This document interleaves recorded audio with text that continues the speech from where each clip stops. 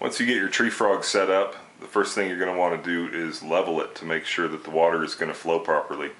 So I have a bowl here, and I'm just going to kind of show you how the water flows in the TreeFrog. The beauty of the tray, it's all patent pending. The water comes out of this area, it flows down this direction and then all the way back down and around to the front. So it's just like having an 8-foot straight line, except it all comes back to the front there. So I'm going to go ahead and just pour some water down, and you'll see the water flow down and back around and then come into the drains down here and then back into the reservoir underneath.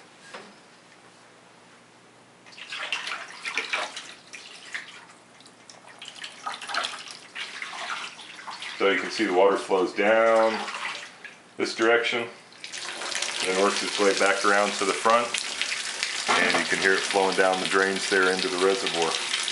So the beauty of this type of system is that it drains completely. You can do NFT all the way up to a recirculating deep water culture.